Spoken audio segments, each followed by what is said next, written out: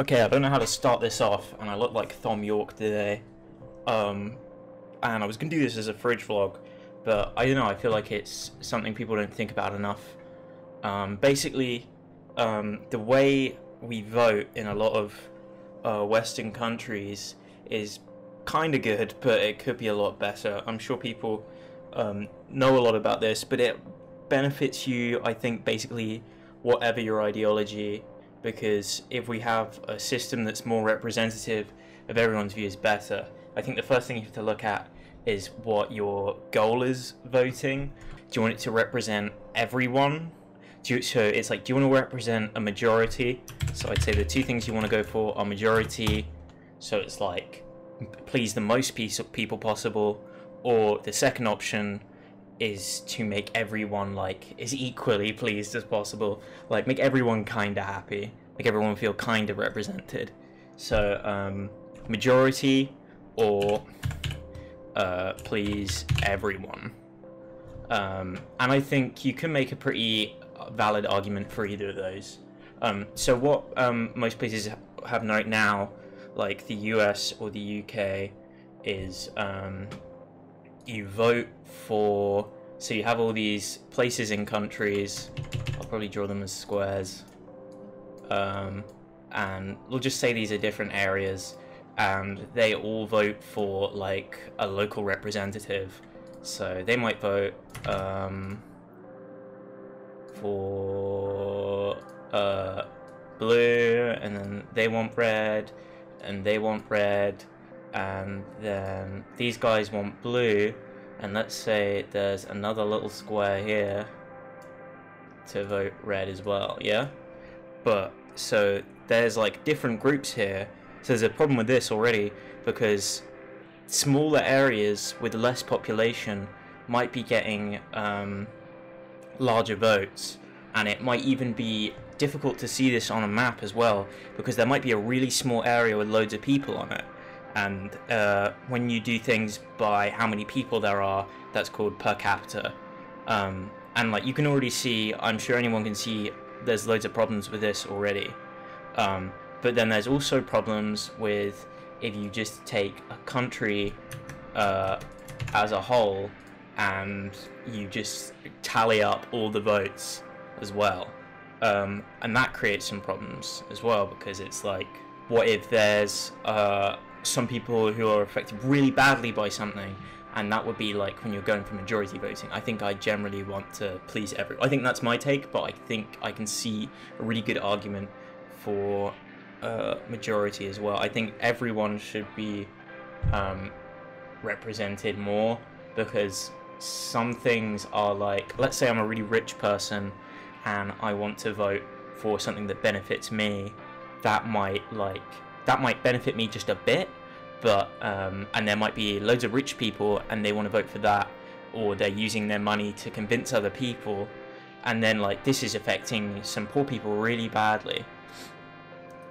So there's already like a few problems there with things people can see, and I'm gonna offer some sort of solutions, because the systems we have in place right now aren't even as good as this, because we have things like electoral colleges, where it's like these previously selected representatives are already coming back again and again. It doesn't really allow for much change, and while things instated can be good, that doesn't mean that change is bad. I think we shouldn't be afraid to change things. So anyway, let me go for a clean slate here. So a system that I've seen a bit before is tiered voting. So it's like, rather than I go in and I pick just one person, so there's like 3 options, I might really hate this guy, and I might really like this guy, but I think everyone's going to vote for this guy who's in the middle, which is probably something a lot of American people are feeling like right now, either way as well, on either side. So they're going to feel like, oh, my hand's forced, I want to vote for this guy.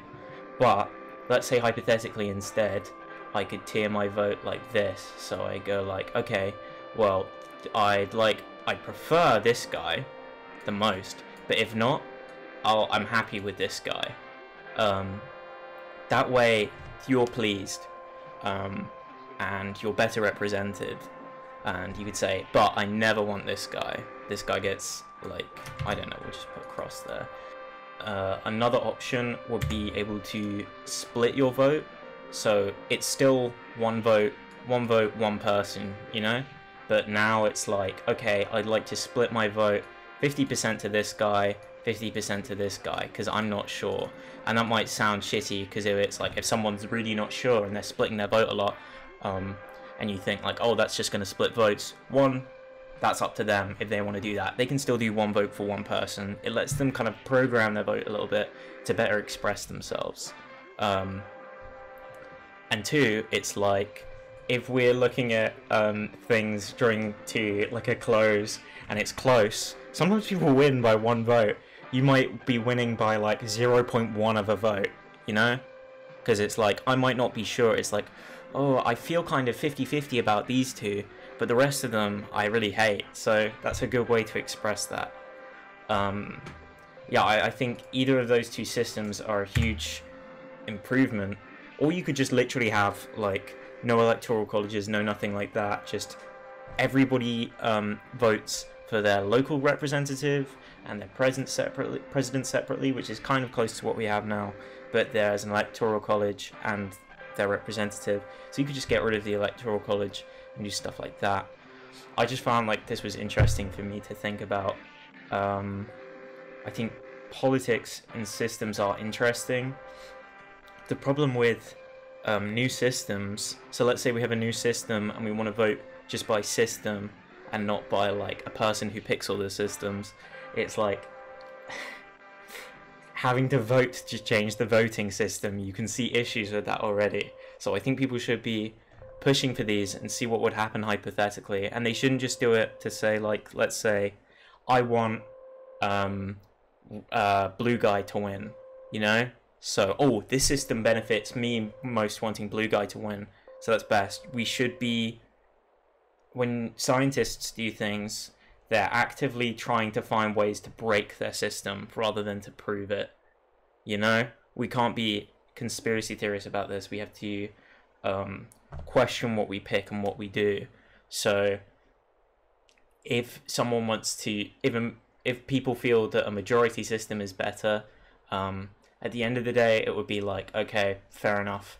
At least give me the, if I'm like a good citizen and I pay my tax and do what I can, at least give me the option to leave the country I'm in, you know, and freely leave and move to a country that I feel better represents me politically, because I don't feel very represented where I live.